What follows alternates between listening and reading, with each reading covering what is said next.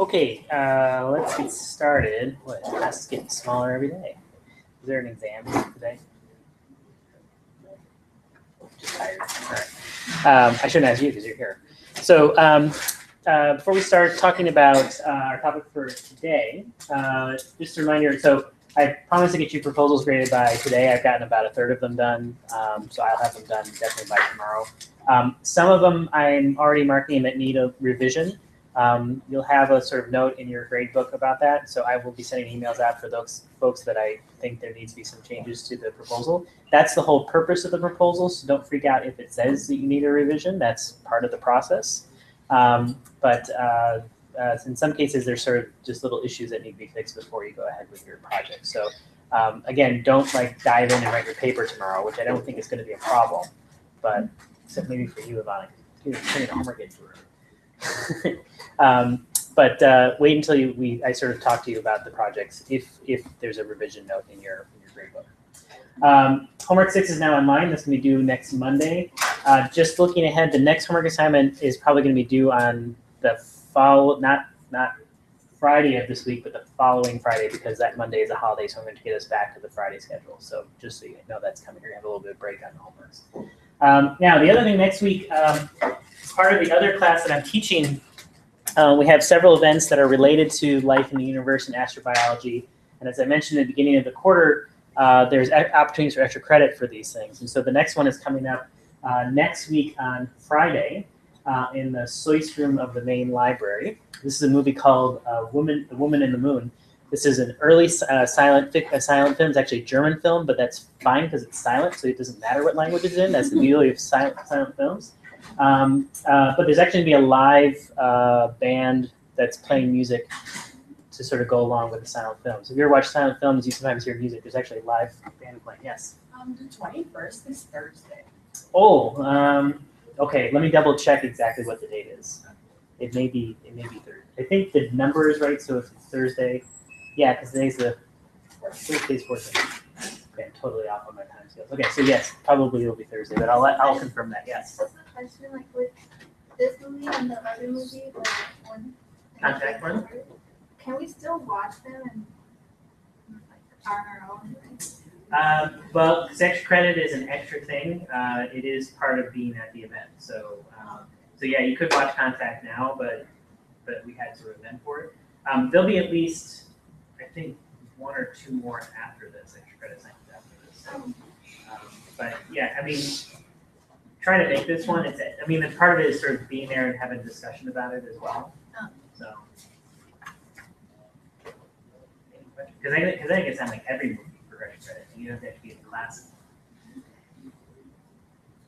Yes. Is there a limit to how many extra credit assignments we can do, or can you just So my usual policy, and hopefully this is written up in the notes, is that you can get up to 5% of extra credit. So if you do like 10 extra credit assignments, only 5 of them will count. Although they're also graded for the writing, so like if you do 10, then they're sort of half as good, then that will still count as 5%. But we only have 5 extra credit assignments, so there's going to be no limit for this class because we're already at sort of the minimum threshold anyway. So. Any other questions? Okay. All right. Okay, so today we're going to hear 2 talks on news that's out in the universe. Melissa's going to talk about exoplanets, discovering habitable worlds. And Derek is going to talk about Antarctica's blood falls, which I never knew about, so that's going to be kind of cool. Here's some papers that have these behind you. Go ahead and just leave your stuff. So Melissa, you want to come up?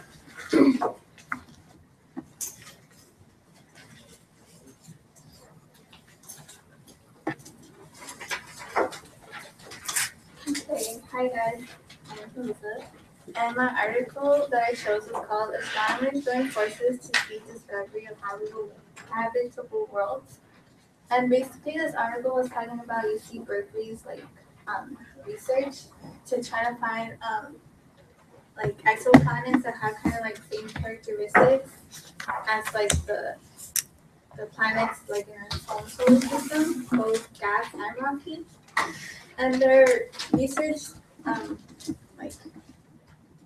project It's called Nexus for Exoplanet System, NEXSS for short.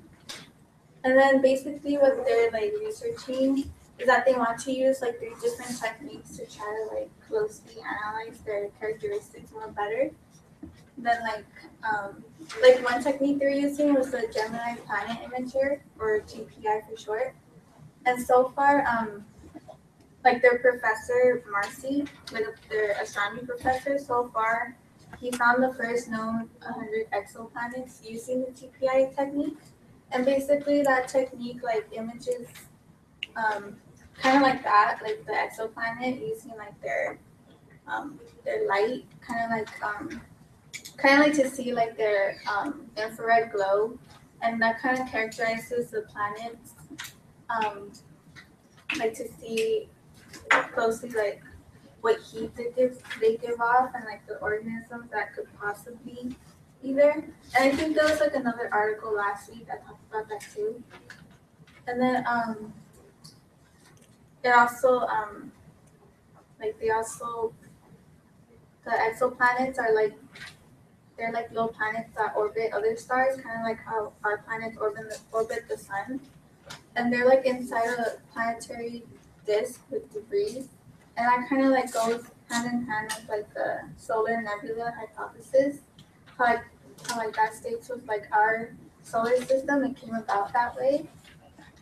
How like it was first contracted like gas, and then it kind of expanded into a disk. And that kind of like goes hand in hand with that. That's why they want to like closely analyze these planets to see if like there's any kind of like our planet. And then they kind of want to combine that technique with 2 other ones, like the transit method and the Doppler technique. And basically those 2 techniques together, they try to find the Doppler shift. I think this is called Doppler shift. And then that basically like tries to analyze the frequency and like I think it's the wavelength. I'm not sure exactly what it said it was, but it was kind of trying to like find the relationship between the planet and like the parent star. And then also it tries to look into the radial velocity, and that's that picture. That's kind of like how they want to see how the planet like orbits around the radius, and how like when it goes in front of the star, the star gets dimmer, which is why the line gets lower. And they try to look at those 2 characteristics to see if it's kind of like the same as our planets, like how we orbit the sun and everything. And basically, with the GPI, they're able to detect faint infrared glow. Like right now, they're only able to detect that with hot Jupiter-sized planets. But they're hoping with like together with those techniques, they could find it with like other planets, not just like the really hot big ones. And then, so yeah, so far they were able to find 100 exoplanets so far, and they're trying to find like ones that are like more that are farther than the ones close by us. And they think that using these 3 techniques together, that we're able to find like some sort of signature of life, either from their infrared glow or from like their habitable environments. Okay, thank you. Any questions? 2 questions.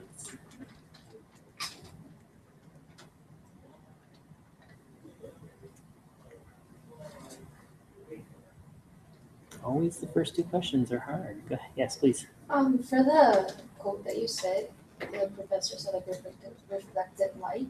So does he or she mean like as like, so whatever the planet has like a reflected light, there's gonna be like like how he was basically saying with like the GPI, you could detect the kind of heat it gives off, or it can also mean like there's some type of organisms kind of like that give off that like lights, or like he said either that or like the planet could have like a type of energy kind of like the same as habitable like planets here that give off that kind of heat?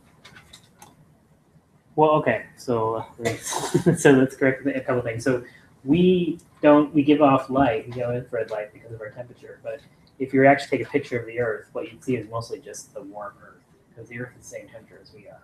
So we as being all life on Earth give off some radiation, but we're also swamped by the radiation just from the ground.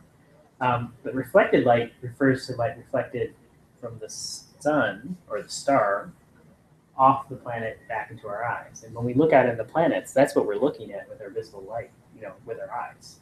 We don't see the emission from the planet in our eyes because it's too long frequency, right? We only see things in infrared light. Sorry, other way around. We only see things in visible light. Plants are emitting an infrared light. So reflected light is reflected light from the sun off the atmosphere or off the surface back into our eyes. And we spent some time at the beginning of the quarter talking about light and spectroscopy. So how do we figure out what kind of elements are present in the atmosphere of a planet, for example? Well, if we figure out what elements are in the atmosphere of Venus, for example, how do we do that? Way back in the second week of the quarter, maybe the third. What's the technique of separating out the light to figure out what's absorbing the light in that? Well, that's the thermal emission.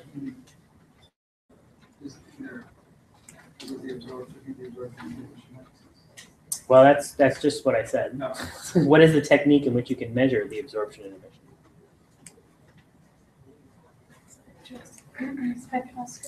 Spectroscopy. Right? Remember the spectroscopy? We talked about how you separate the light with a prism or with a grating. You can see how the light pattern changes with wavelength and frequencies. So those patterns from atoms and from molecules are very specific. And so if you look at the spectrum of a planet, you can see what kind of molecules, for example, are in the atmosphere. What's a molecule we have in the Earth's atmosphere which is a real clear indicator that there's life here on Earth?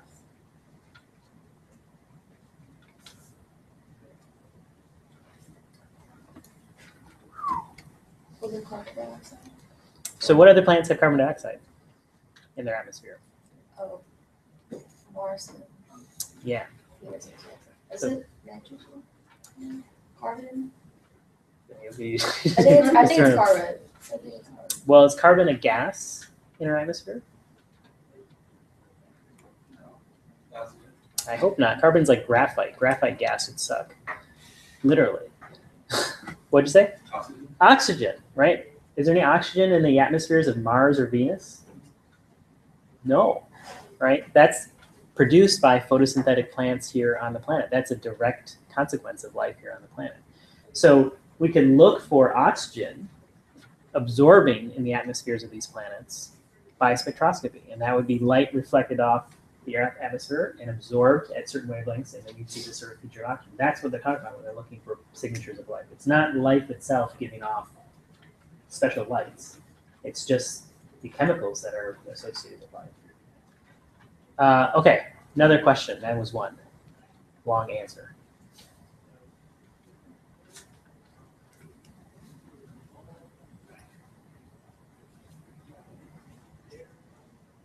Yes, sir. So on your slide it says that you only detect off Jupiter-sized planets.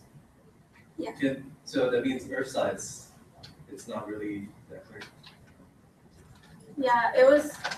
Yeah, I think the only thing it talked about was that it was difficult to get kind of like Earth-sized rocky planets, and it only talked about GPI, how they tested that on large detectable planets because of their that's why they're trying to see if using all three would make it easier. So part of the problem is, something that's big has more emitting area, so it's going to be brighter. And in this case, GPI is looking for the black body emission from these planets. So a big planet's just got more area to emit light, so you can detect it. When you shrink that down, Earth-sized planet, it's just not as much light. So that's the limit of the technology today.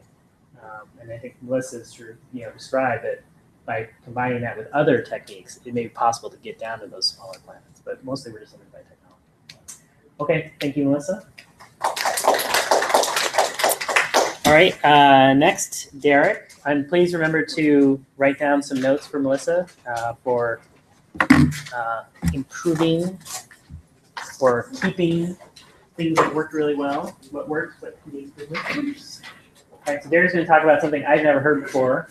So I've heard about this place one time, and then I looked it up and I knew about it. Yeah. So today I'm Derek, and I'm going to talk about a recent study that was done to look for the source of Antarctica's blood falls.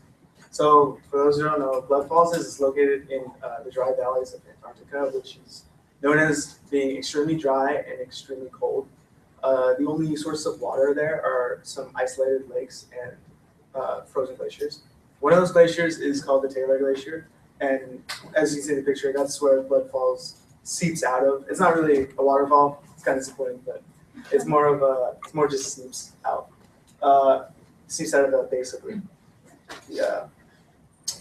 glacier. The reason it's that color is it's actually very salty, iron-rich water that is oxidized and gives off that color. It's caused by microbial life within the water.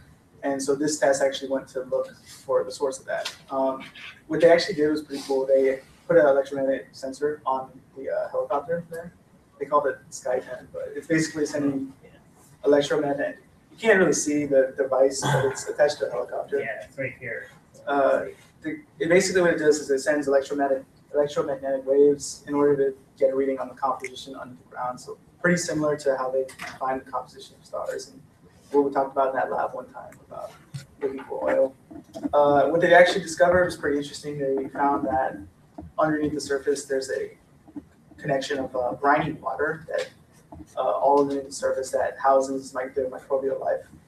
And how this kind of relates to this class is that recently NASA's come out with reports that there's evidence that brine may exist on Mars. I'm not sure if they said they think it is or not, but I know that they believe there's evidence for brine.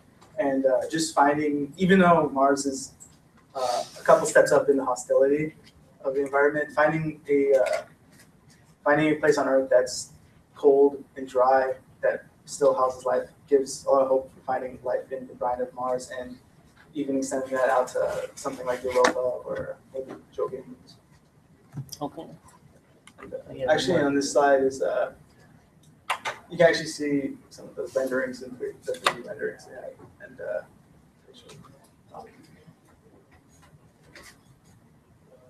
Okay. Any questions about Antarctica's blood falls? I might have missed it, but what is brine? brine is like extremely salty water, salt water, but like a degree of, I guess. Like how salty? I'm not really sure. I don't know the number either. It's like the formation of after water evaporates, I think, leaves behind the salt that's inside of it. Yeah, there's brine on Mars, but no, there's no life. Today at least. Today. Please. Is it only coming out from like Yeah, one part of it? yeah, it comes out of they call it the snout, which is like the lowest part of the glacier. That's the only bit that comes out of it. How long has it been like that? I don't know. As long as they've seen it, I guess. Any other questions? Okay. All right. Thank you, Derek. Okay, so so that's actually, it's very relevant to what we're talking about today, which is looking at life in sort of icy places, dry icy places, or at least as far as we know, dry icy places. Today we're going to be sort of moving out our search for life. Oh yes, and please make sure to give some notes for Derek as well before we move on. We're going to be extending our search out for life. Tuesday, we talked about the habitable worlds in the inner part of the solar system and why those might be valuable places for life forms because of the presence of liquid water. Today we're going to go out to the outer solar system because there is in fact water out there, but in ice form, but it may not all be in ice form. So just remember that, we talked about the habitable zone as this sort of ring around the sun where the temperature based on the amount of light that's coming from the sun is warm enough so that you have liquid water. Not too warm so that all that water turns to steam, and not too cold so that it turns to ice. Right? So the Goldilocks just right. Now, that might be, if the edges of the habitable zone are a little fuzzy, because it will depend a little bit on what the properties of the atmosphere are, whether you have greenhouse gas effect, how much of greenhouse gas effect you have. And that's part of the reason why there's sort of this, we believe there's sort of this evolution between what we think were 3 watery worlds. We've seen evidence that there used to be water on Venus. We can see that in the basaltic residues on Venus. There's lots of evidence that Mars at some point in the past had water. We can see all of the sort of flow patterns and the minerals that form in the presence of water. But today, of course, we have Venus as a hot, dry world, Mars is a cold, dry world, and Earth is the only one that's retained its surface water. And we talk about several reasons why that is, in terms of the evolution of the planets, in terms of the evolution of the sun itself, how the sun has gotten brighter and moved that habitable zone out. And that's left Venus much, much too hot for life. But that's just half the solar system. So what about these worlds out here? Right? They're definitely outside the habitable zone. Right? The habitable zone sort of stops somewhere around Mars. All these planets are much too cold. But as we'll see, there may be ways in which you can have liquid water, not on the surface, but perhaps on the interiors of the moons around these planets. So I want to talk first a little bit about the planets themselves. So, we talked about sort of the masses, the radii, the densities of the inner planets. So it's worthwhile sort of looking at how that compares to these giant gaseous outer planets. Here are just some of the statistics. Jupiter, of course, is our largest planet in our solar system, both in terms of mass and radius. You hopefully, maybe you remember or don't remember, the radius of the Earth is something like 6 times 10 to the 3 kilometers, about 6,000 kilometers. So Jupiter is about 100 times bigger than the Earth, right? It's a much, much bigger planet. And the mass, of course, is much, much bigger as well. But the density overall is actually quite low, right? When you calculate out the density, you get something that's actually closer to the density of water. And as I mentioned on Tuesday, that's not because Jupiter is made out of water, but it's because Jupiter is made out of a gas that can be very low density at the top and very, very high density at the bottom, and then the average is somewhere around 1 1/3 grams per cubic centimeter. Right? And all of these planets have about the same density, which are very, very low. Saturn, in fact, is so low that it has a density that's less than water. So again, if you put Saturn in the middle of some great cosmic ocean, you could actually watch it bob up and down if you want. We don't have that, but that's okay. So these are sort of the outer parts of our solar system. They're huge planets. A lot of mass is contained in these systems. But it turns out most of that mass is not in the same elements that we have here in our terrestrial worlds. Right? So we're made of mostly things like silicon and oxygen, rocks and metals. But this is the composition, the elemental composition of the sun and of these outer 4 planets. And you can see that they're a lot more like the sun, mostly hydrogen and helium, than planets like the Earth. Right? Earth has essentially none or very little hydrogen or helium in its interior. Right? Almost all of that has sort of been evaporated off or baked off. Some of it is still contained in the rocks or contained in sort of particularly the organic species. I mean, we have tons of hydrogen in our bodies, right? One of the most important elements in life. But in terms of the total mass, hydrogen is a very, very small component of the Earth's system. Whereas in Jupiter and Saturn, right, 90%, 96%, right, for Saturn, most of this planet is just the lightest element that's in the universe, the most common element. And then a very little bit of sometimes kind of small amounts of carbon dioxide, at least in the sun, a little bit of methane, but very little of anything else other than hydrogen and helium in these objects. They're very, very different bodies than our terrestrial worlds. And again, going back to this idea of the solar nebula hypothesis, there probably is some rock out there, but there's just much less rock in the universe, right? There's much less iron, there's so much silicon in the universe. So these planets were able to acquire all this very abundant gas, in part because of their large size. Now, what are they like on the inside? Well, they're mostly made of hydrogen, so it turns out that their insides are mostly different forms of hydrogen. So you have sort of the surface, which is sort of the visible clouds, but as you continue on, you're just getting to denser and denser and denser forms of hydrogen, because that's mostly what they're made out of. And of course, the outer layers are gas, hydrogen, like we normally see hydrogen here on the Earth, but at the really high pressures, and they can get up to 10 million times atmospheric pressure at the centers of these planets. At these really high pressures, hydrogen starts to behave very, very funny, right? Instead of being a sort of free-flowing gas, it becomes more of like a liquid a liquid substance, a high pressure liquid substance. Now remember, we talked about liquids being very important for life as a solvent, as a medium for which stuff can flow around.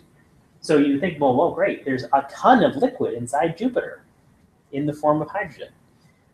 Unfortunately, it's also in a form which is being mixed very rapidly by the sort of heat escaping from Jupiter. So it's a little bit too turbulent of a fluid in order to have life forms. And it's also at extremely high pressure, much higher pressures than we see here on the Earth. So if you can crush hydrogen down into a liquid, it's likely that any other carbon compound is also going to be crushed. And so you can't have the chemistry that would normally give rise to life. And then the very inside, the very cores of these, you have sort of an outer layer of what's called metallic hydrogen. Again, a very unusual form of hydrogen, which we don't have here on Earth. It's crushed to the point where it kind of makes this semi-solid thing that's a conductive medium. Now, we have a conductive medium in the inside of our planet, which is what element? Iron. Iron, yeah, we have an iron core. Why is it important that we have an iron core? What does that help produce? Thank you. You're paying attention, good job. All right, Coffee. or you already copied it, okay, fine. All right, everyone gets coffee in the morning. So that iron in the insides of our planet, which we know is there because of the density of our planet, it's so high that it must have some metals in it. We also know from earthquakes and seismography that we can tell that there's a liquid inside core of iron. That is the conductive material that, as it spins around, creates this large magnetosphere around the Earth. These planets have another conductive material, metallic hydrogen. And not surprisingly, they also have very strong magnetic fields. Right? So this is just an illustration of Jupiter's magnetic field. Just for comparison, this is what the Earth's magnetic field looks like in size. Jupiter's magnetic field is at least 100 times larger. In fact, it's the largest structure in the solar system, which is kind of weird to say that a magnetosphere is a structure, but if you bend your brain a little bit and count magnetic fields as things, this is the largest thing inside our solar system. In fact, if you could see it, it would actually be much bigger than the full moon, even out here. And it, just like the Earth, it protects Jupiter from much of the solar wind. And it also gives rise to aurorae, as we'll see in just a moment. So that magnetic field is a direct consequence of the interior composition of Jupiter. And in fact, all of the planets which have this metallic hydrogen or some kind of very high pressure metallic substance in their cores also give rise to magnetic fields. Yes, sir? This is probably a stupid question, but are magnetic fields spherical? No. So it's actually not a stupid question. It's a very good question. So magnetic fields, the thing about magnetic fields is that you always have poles for magnetic fields, right? A magnet always has a north and a south pole. Whereas charge, which is this sort of other part of the electromagnetic force, electro is the electric part of the force, is based on points of charge, right? You can have something that's a charge, negative charge, or a positive charge. So the field, because it has these poles, the most simple field has a dipole structure where you have a field line that goes from the north to the south. So it's kind of maybe in the shape of a seed or something like that, more than a sphere. That's the simplest form. In fact, and it turns out that Jupiter, Saturn, the Earth, the Sun have mostly dipole fields. But you can also have sort of stray magnetic fields that form other shapes. And in particular, when we look at the Sun, we see lots of structure in the magnetic field that's not spherical. And that gives rise to magnetic recombination, solar wind, coronal mass ejection, all sorts of really phenomenal activity from the non-symmetric aspects of the magnetic field. But for the most part, we'll talk about in this class, is most magnetic fields have this sort of dipole structure because there's two poles, north and south. And the field lines go from the north down to the south. Now, with the Sun and Earth and Jupiter and Saturn, that dipole is basically aligned with the rotation axis, which kind of makes sense. If it's the rotation of this fluid that's driving this magnetic field, we'd expect the field to be aligned with that rotation. But when we look at Uranus and Neptune, a couple of weird things. First of all, Uranus's field is not actually in the middle. It's not aligned in the middle. You can trace magnetic field lines and see that they point to a place that's not actually in the middle of the planet. It's kind of off to some side inside the planet. And it's also, this is the rotation axis for Uranus. It's tilted on its side, and this is the magnetic field. It's off axis. Now, our Earth, North Pole and South Pole are also slightly off axis, but only by maybe 10 degrees or something like that. This is about 60 degrees. It's like tilted all the way on its side. We don't quite understand how this magnetic field sort of has arisen, why it has this structure, what's actually causing the dynamo process that creates this magnetic field. But it must be something much more complicated than we see in the Earth and Jupiter because of this unusual geometry. But nevertheless, the presence of these big planetary magnetic fields points to the fact that there must be some liquid or some kind of metallic substance on the inside that's able to actually generate these fields as it moves around. Okay? And again, another manifestation of these fields that we see on the Earth is aurora, and we see aurora on giant planets as well. This is a picture of Saturn taken in visible band, and also this is sort of UV light here. And you can see these sort of auroral spots, very similar to what we see on Earth, but of course, like 100 times bigger because this planet is 100 times bigger. And these aurora can persist for much, much longer timescales.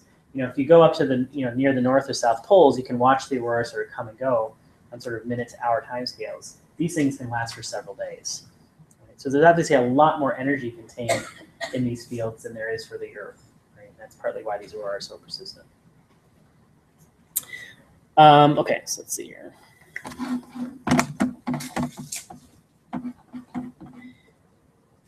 Now, Melissa was talking about the thermal emission from planets.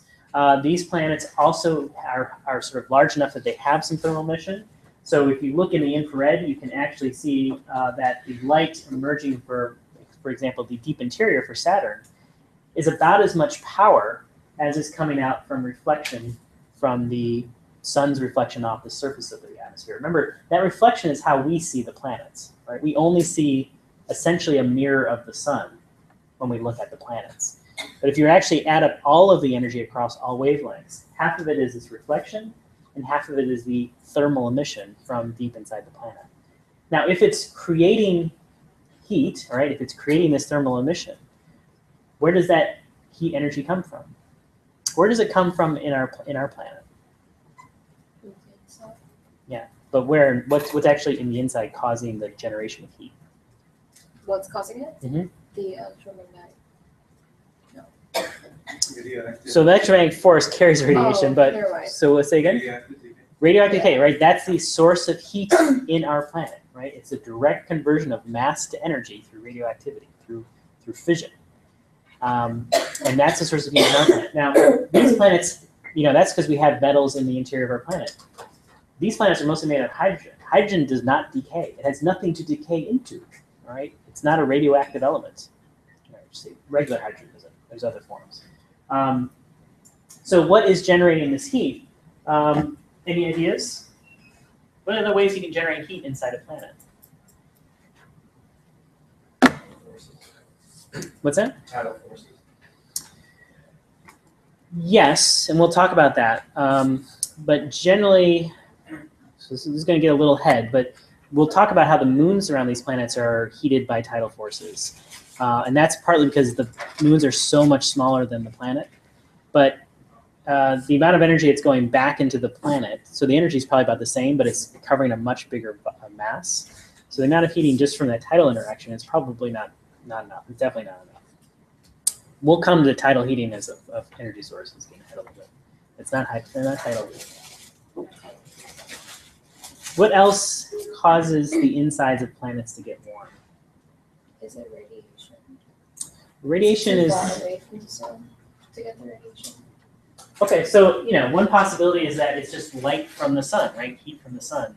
But as I said, half of the radiation we see from the planets is from reflection. That's just bouncing off. And that's just at the surface. Not a lot is getting into the interior. In fact, part of the reason it can't heat up the interior is because you can't see into the interior. If you could see into the interior, then the radiation would get in and heat it. But since the atmosphere is opaque, none of that light's actually getting in. So it can't be sunlight coming in and heating up the interior. It'd have to be transparent planet, which would be cool, but it's not what we see. Yeah. Is it hydrogen fission or fusion? So that's a good possibility because we have lots of hydrogen. But what do you need in order for hydrogen fusion to take place?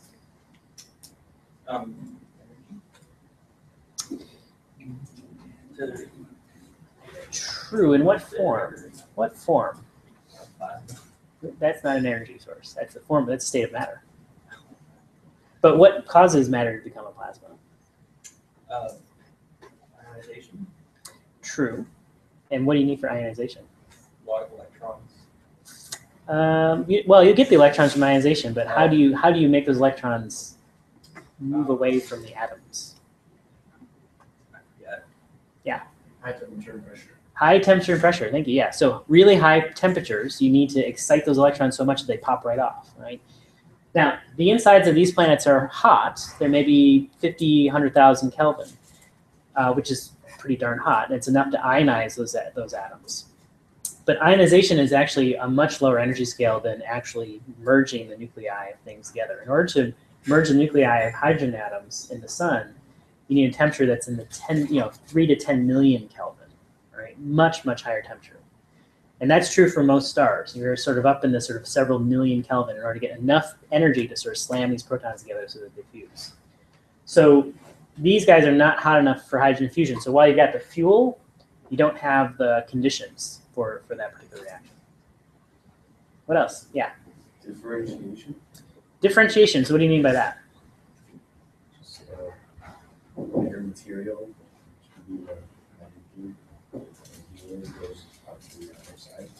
So hydrogen goes out, and then you said what about helium? Yeah, the little like metals that there are goes down to the water. Okay. So is differentiation happening here on the Earth right now? Who says yes? Who says no? Who says maybe?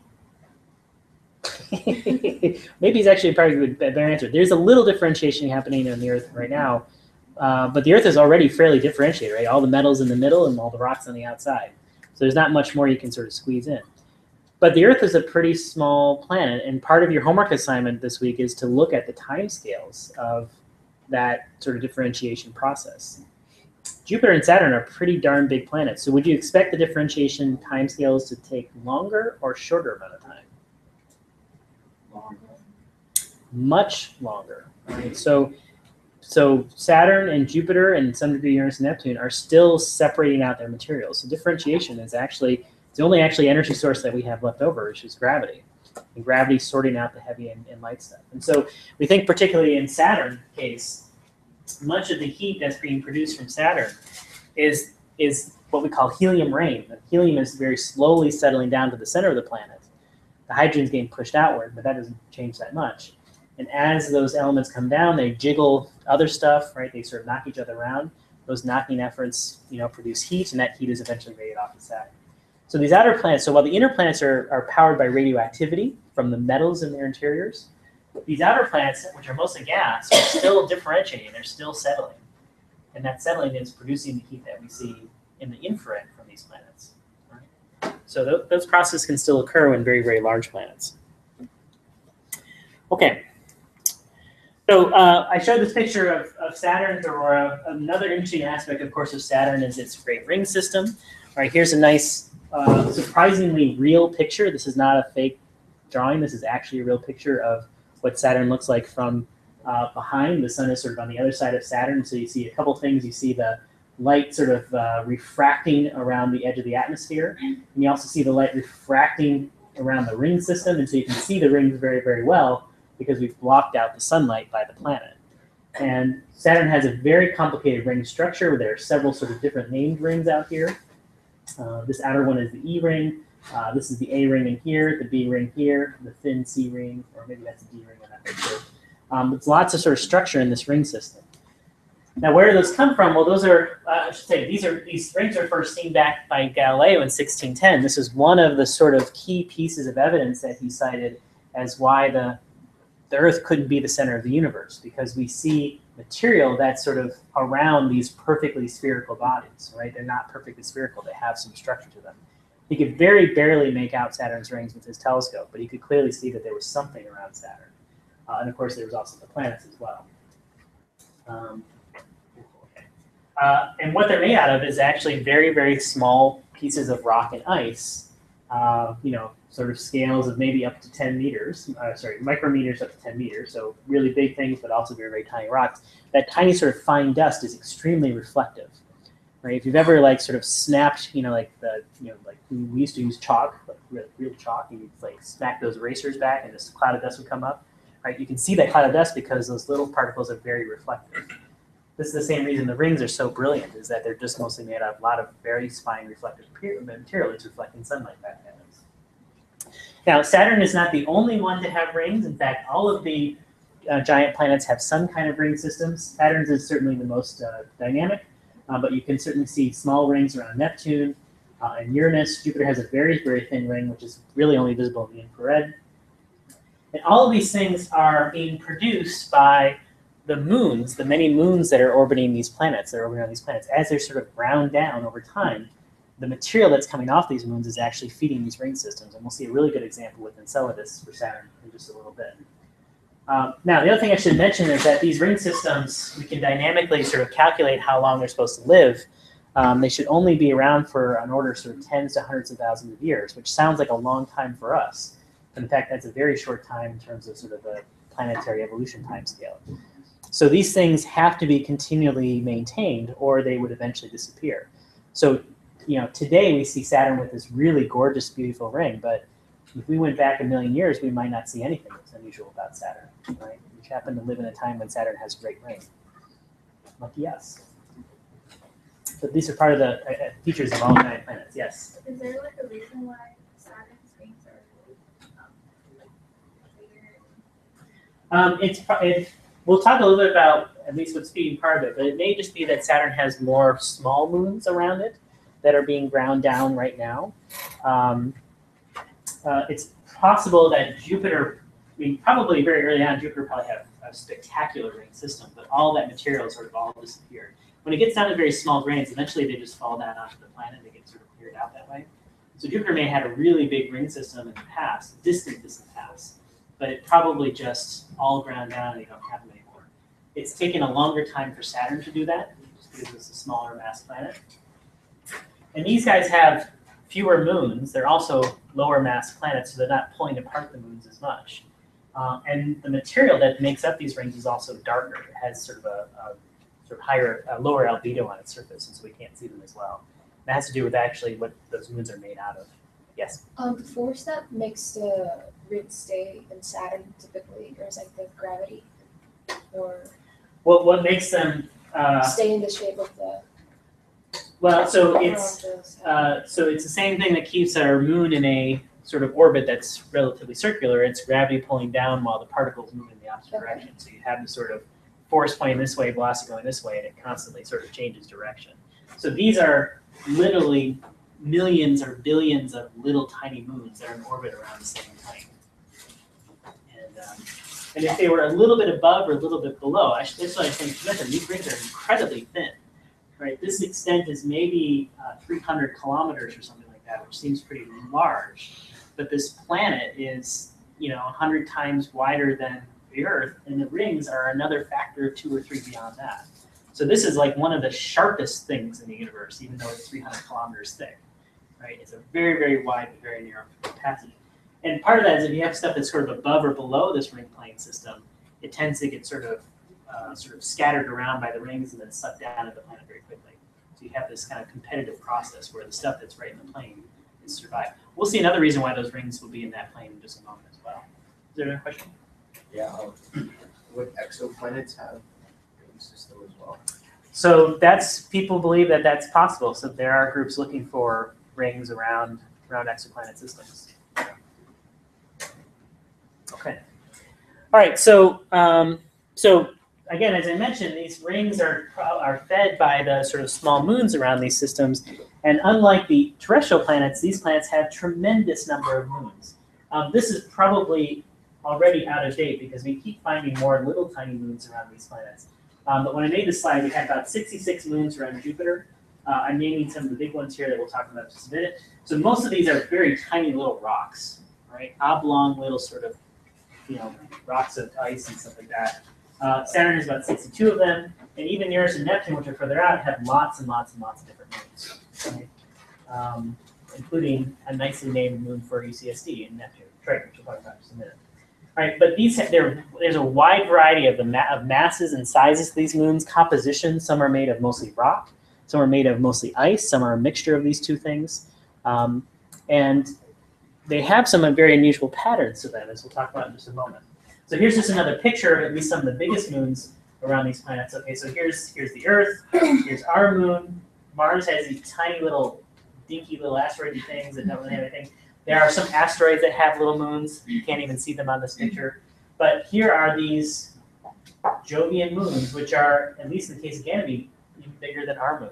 In fact, even Ganymede is actually even bigger than Mercury, the planet. Right? So these are little worlds unto themselves. Right? Here are some of Saturn's biggest moons. You can see this very large moon called Titan, which we'll talk about in just a minute. It's a little fuzzy, and we'll see why. Again, here's Uranus, here's Neptune with its very large moon. So there's tons and tons of moons out there that are sort of all individual little worlds. A lot more terrestrial worlds are actually outside the terrestrial planet zone than there are inside the terrestrial planet zone. So this is another reason why we're interested in these little places as well. So, and Jupiter, at least, the sort of 4 largest moons, and these are the moons that you could see when you did the night lab, or we talked about them when we looked up at Jupiter. Right? These are the moons that Galileo saw back in 1610, that he tracked over the course of several nights and could see that they were orbiting around Jupiter. Right? He could measure those orbital periods. And again, it put this sort of nail in the coffin for the geocentric model, because here were worlds that were orbiting something other than the Earth. Right? So it didn't make sense the Earth could be orbiting something other than itself. So that turned out to be the sun. Right? So, but these are all, you can see just from the pictures, these are all very, very different moons. And just like the planets in the solar system, they show some very unusual patterns. So again, you saw something like this when we look at and with these in the telescope. You know, one of the things hopefully you've noticed was that they're all in the same line, right? We go back today, they'll be in a different order, but they'll still be in the same line. There's also a pattern in terms of how the densities change. So the density of Io, which is the closest moon here, is the highest density, average density, about 3.55, just about that of Mars, it turns out. And then the densities get smaller as you move away from Jupiter. Have we seen this pattern before of densities getting smaller as you move away from something?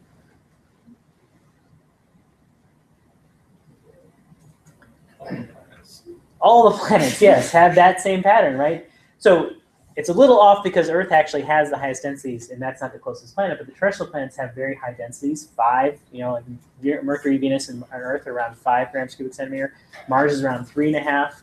These giant planets are around 1, so there's a decrease in density as we move away from the sun. We see the same kind of thing as we move away from Jupiter, a decrease in density as you go further and further out, right? And this sort of constant plane thing. So when you combine that, and you also look at the ring system is also in the sort of same plane as these moons, we have the idea that it's essentially the same patterns that we see in the solar system. So we think that these moon systems formed very much in the same way as our solar system did, just kind of on a different scale, all right? As opposed to forming around the sun, these little moon things formed around Jupiter, but they formed out of a disk, right? And that disk was actually aligned with the disk of our planetary system, the protoplanetary disk of our system, because in fact the line in which these moons are orbiting, the plane in which these moons are orbiting, is the same plane in which the planets are orbiting, right? It's essentially the same material. It just got caught up around Jupiter or Saturn or Uranus and Neptune as opposed to around the whole sun. So this solar nebular idea has sort of different scales as it moves down. Okay, so I want to dive into some of these moons because, again, the purpose of this class is look at what are the possibilities of life on these outer worlds. And to do that, we have to kind of look at these worlds in greater detail. So this is Ganymede. This is the largest moon in the solar system. And as I mentioned, it's bigger than Mercury. And it has a lot of the same geological processes that we see in the terrestrial worlds, right? So what do we see? So you can just kind of tell that this planet is not uniformly colored, so there must be some kind of process that's sort of shifting things around. If we zoom in at sort of the boundary between these things, we can see that, for example, this sort of dark stuff over here is very rough, has lots of little craters in it, whereas this sort of light material here has very few craters. There's a couple that show up here, but otherwise this is a very smooth surface. Where else have we seen very smooth surfaces, at least in terms of terrestrial planets? What gives rise to those smooth surfaces? Is it Mars. For the volcanism. That's it. So volcanism, right? So on Mars we have volcanism. On Earth we have volcanism. On Venus we have tons of volcanism, and on these planets you have very smooth, sort of mostly unmarked territories. Even on the moon, the mare on the moon, the sort of dark spots on the moon, are fairly low crater because they've been paved over by volcanic eruptions. Right? So this indicates that there's at least been some kind of tectonic activity, some kind of volcanic activity that's actually kind of paved over the surface of this planet sometime in the past, because it gets rid of some of these craters here. Right? So evidence of tectonic activity in these moons, that's one of the things that we know is important for at least life on Earth. Here's another moon around Jupiter. This is Io, and this is probably the most sort of like psychedelically colored planet that we have in the solar system. All of these sort of patches you see here, these dark patches, you probably know by now, are volcanoes. Io is the most volcanically active body in the solar system. And I've talked about sort of most in terms of volcanoes in the past. Which planet has the largest volcano? Mars. That's Olympus Mons. Which planet has the most volcanoes? Venus. Venus, right. Io doesn't have the most, but it is constantly in eruption. All right. All of these little patches, and you can, I mean, these are some really beautiful pictures that have been taken by Voyager and Cassini Voyager and the Galileo spacecraft.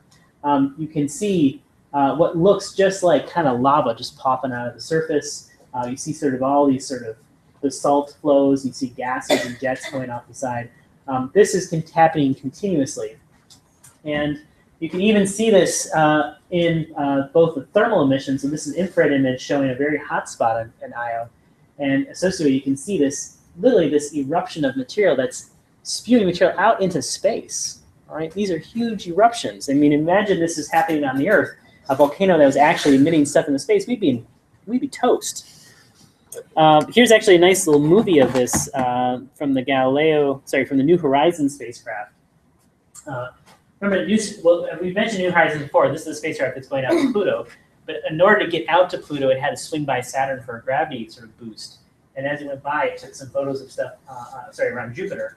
And it took this sort of movie of material erupting off Io. Again, if this was happening on Earth, we'd be in trouble, right? And that's probably why Io is not likely to be a place where you actually find life forms, right? It's much too unstable, right? Volcanism was really important to bring an atmosphere to the Earth, but constant volcanism is not a good idea. Now, Io's been around for a while, right? 4.5 billion years. It's not a particularly big world, right? If we go back to the sort of comparison of planets, right? Here's Io, here's the Earth. The Earth is not in constant volcanic activity, right? Why is Io so active? So small. Well, so Mars is smaller than the Earth. Is Mars volcanically active? Why does size matter for the terrestrial planets in terms of tectonic activity? What killed Mars's tectonic activity?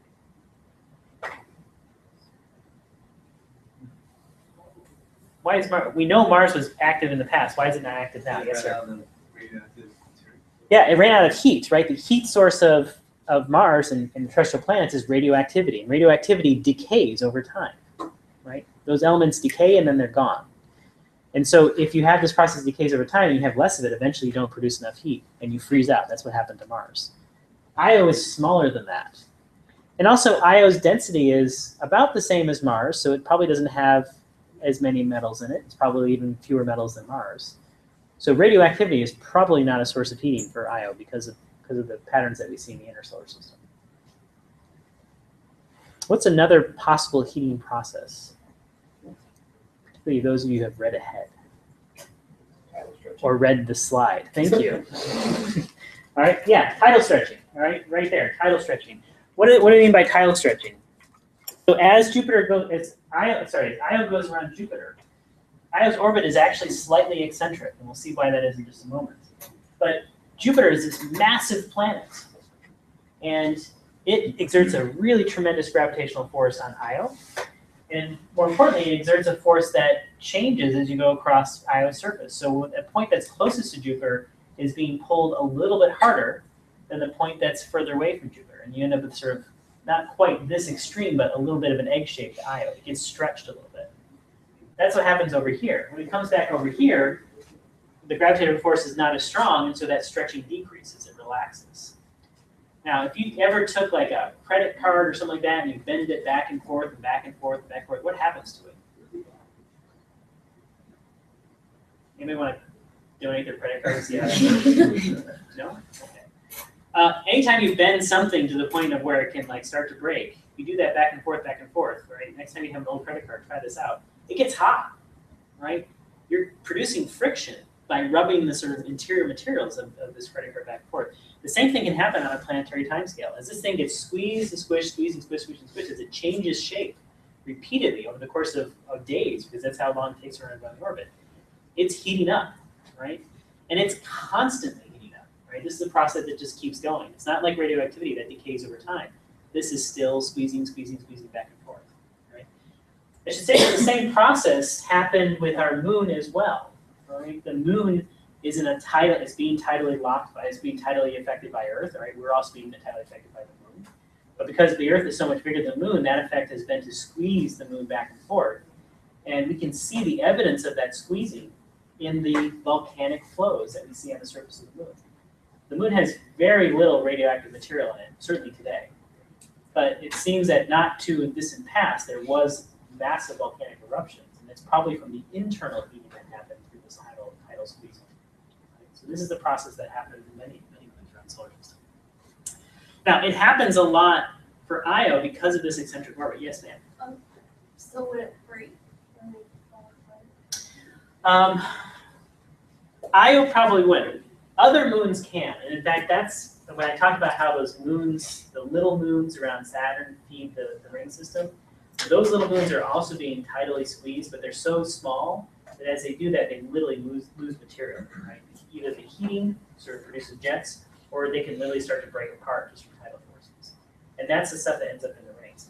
Io is too massive of a moon. It's got enough gravity to keep everything together, but it's still getting kind of squished. So it produces heat, but doesn't necessarily break apart. If Io got closer to Jupiter, that's a possibility. And then you'd have a huge ring system. That'd be awesome. But that's probably not going to happen in our lifetime. But it does produce a lot of heat. So, so this measurement, heat per gram, all right, that's a good measure of how much energy is available for things like tectonic activity. And you know, you can estimate how much radioactive material is inside the Earth. You can estimate how much heat. You can divide that by the mass of the Earth to get some measurement of the heat energy produced per gram of material. Io is 200 times what we get here on Earth. So it's not surprising that is far more volcanically active than the Earth is, continuously volcanically active, and continuously because this tidal squeezing is not going away, right? It's constantly replenished.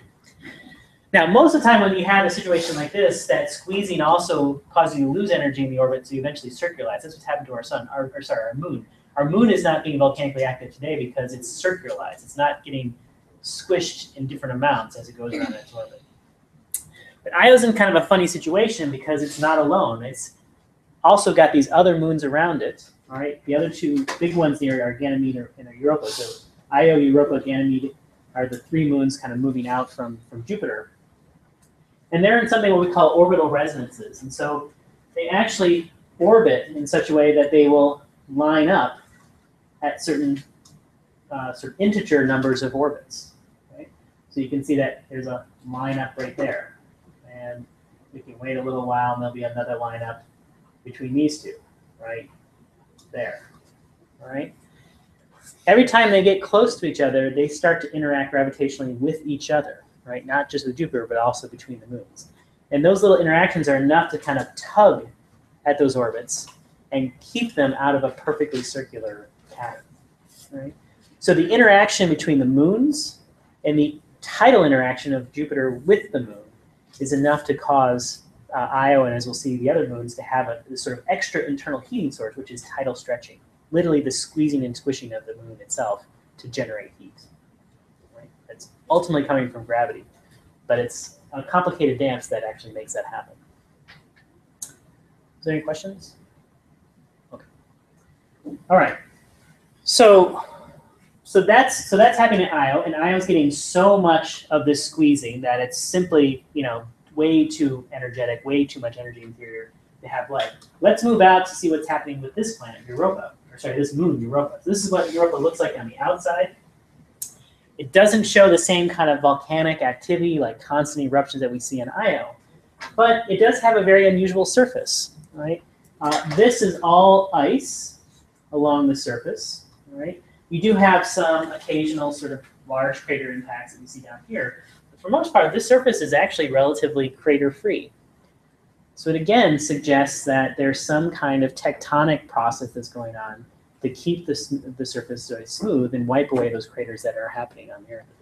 Now we know that Europa has water. In fact, because it's down the outer solar system, there's lots of ice in that area, and it's been able to gather ice just being around Jupiter.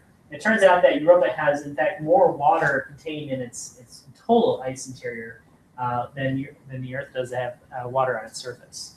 Right? That has a lot to do with just the way that where water got into the inner solar system. There wasn't a lot of water at the beginning of the solar system, in the inner solar system, because it was evaporated, so it flew out as gas.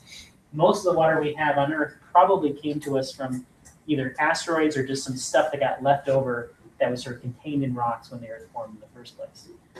But Europa is out in a place where ice is a solid, and you can build things out of ice. And so many of these worlds actually have a lot more water on them than Earth does, even though they're much, much smaller bodies. So plenty of water on them. Going back to the surface, this is a close-up of the surface taken by the Galileo spacecraft. And you can see that there aren't any craters, but there are certainly lots of unusual sort of what looks like kind of glacier patterns. You can even see some kind of sinuous stuff here that almost looks like it might be kind of river features and stuff like that. There's essentially very little atmosphere for Europa, so there can't really be much in the way of sort of liquid water on the surface because it evaporates immediately. But it does look like that water makes it out every once in a while. And there's a lot of activity here that seems to be caused from some kind of tectonic forces, stretching and pulling, as opposed to kind of a stable surface that doesn't do anything. So again, we think that all of this stretching and pulling is because of sort of the tectonic forces that are driven by tidal forces. These cracks are literally like the cracks that we see at the bottom of the mid-Atlantic ridge, where material is coming out through these tectonic plates. You can almost think of that all these little sections are dozens and dozens of small tectonic plates that are sort of moving around and colliding with each other and building up temporary mountain ranges and stuff like that as they move around. Right? Very, very similar kind of geology that we have on Earth. It's just with a different material. Instead of rock, it's ice. But it's still kind of the same kind of sort of tectonic plate activity. And because of that, we think that the tidal heating is enough because there's so much movement. We know there's movement on our crust because of the semi-liquid mantle underneath the crust. Right? That allows the crust to move around. Europa must have some kind of semi-liquid thing underneath it as well to keep the stuff moving around. And the material that's made up of Europa is mostly water, or mostly of ice. And so that semi-liquid material of ice is, in fact, liquid water. And so there's lots of evidence based on the geology and the tectonic processes and the fact that we know it's being tidally heated to suggest there's probably a very large and perhaps very deep ocean of liquid water under the surface of Europa that's, again, heated by this sort of tidal heating force. Right? This is potentially warm water, liquid water, that's making up a large section of this interior of the moon. Now, we don't know this picture for sure because we'd have to actually drill down to sort of find these oceans. And that's sort of missions that NASA is sort of contemplating right now. But that would be a very exciting place because we don't know of any other place in the solar system, in fact, really nowhere else in the universe, that has a deep ocean of water other than the Earth.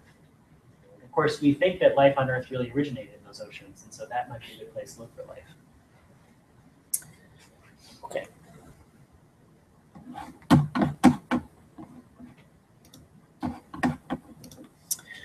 Okay, moving out, this is the moon Titan around Saturn. And this moon looks a little funny. It looks like whoever took a picture of it forgot to focus the camera. But of course, it doesn't actually have to do with anything in focus. This is exactly what we look at if we look at Venus, because what we're looking at is a very, very thick atmosphere. This is a moon that actually has an atmosphere that's thicker than the Earth's moon, or the Earth's atmosphere.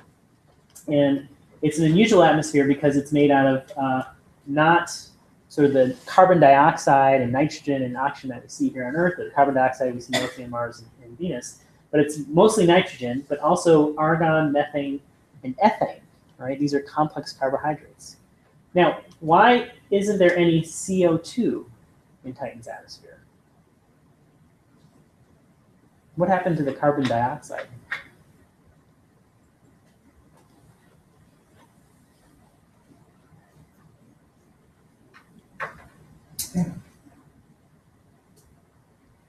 Yes, sir. Used to form all this complex. It could, yeah. There's certainly carbon and methane and ethane, and there's oxygen. So there's probably part of that in the chemical reactions. But we have methane in the atmosphere here, and we also have carbon dioxide. So we don't actually have to get rid of all the carbon dioxide to make those things. Why wouldn't we have carbon dioxide in the atmosphere of this moon that's out at the orbital distance of Saturn? So that's a question. We don't actually know about the volcanic state of Titan. So I'm going to punt on that. And there's actually a much more basic chemical reason why there's no carbon dioxide in Titan, even if you could supply it. What happens to the carbon dioxide on Mars every winter? It freezes where? Yeah. We have these sort of cycles of poles on Mars when the carbon dioxide from the air literally condenses out of the air and makes ice. Now that's Mars, which is about 1.5 astronomical units from the sun. Saturn is out at somewhere, I think 9 AU or something like that, away from the sun. Is it warmer or colder on Titan? Say it loud and proud, man. Colder. Colder, yes. It's heck a lot colder, all right? So the surface temperature of Titan is probably something around sort of minus 90 degrees Celsius or something like that. It's a frigid planet. At those temperatures, carbon dioxide is a solid. It's not in the atmosphere because it's a solid. In fact, it's a solid rock, as we'll see when we look at sort of the surface of Titan in just a moment. Now, back in 2004, I mentioned there's a spacecraft called Cassini that went out to Saturn. It was launched in '97 and arrived in Saturn in 2004. It's been out there since then. It's still orbiting around Saturn, still taking pictures. You can see some really beautiful movies of Saturn from the Cassini spacecraft. It also had a probe that was launched specifically to study Titan because we were very curious what's under this atmosphere. Anything about an atmosphere, you get really excited about what's happening underneath it. So it launched a probe that landed in 2005.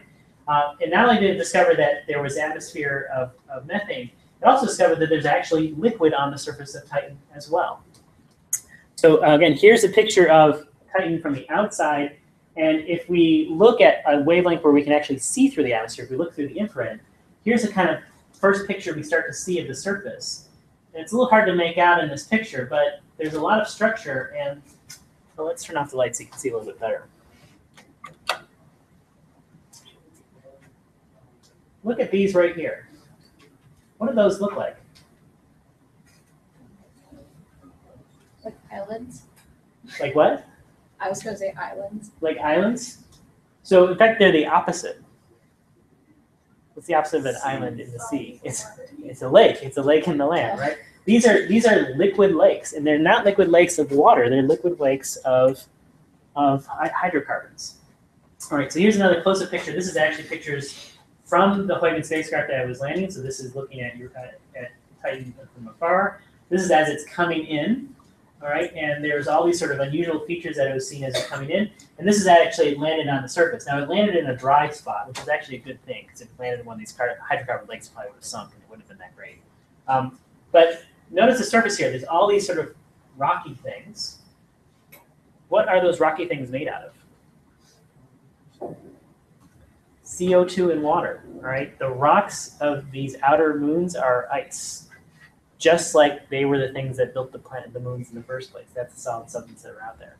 So we have a really bizarre kind of system, right? I mean, there's some kind of soil that's around here, but much of this stuff is actually ice. And that's the sort of solid substances. Now, here's a radar image taken by Huygens as it was arriving. And you can really start to see a lot of these sort of dark reflective patches are liquid surfaces, right? When we take radar pictures of the Earth, the oceans are black because they don't reflect back radar light. We see the same thing when we take pictures of Titan. Now, just to drive this home, here are two pictures. One is of Earth and one is of Titan. Who says the top one is Earth? Who says the top one is Titan? Who has no idea because they look identical? Yeah. So it helps to have a little color, actually. So let me put some color in. Now it's not clear, right? This is Chesapeake Bay, and this is the surface of Titan. Same size, right? Same scale here of features, right? And same kind of sort of fluid features as we see on Earth.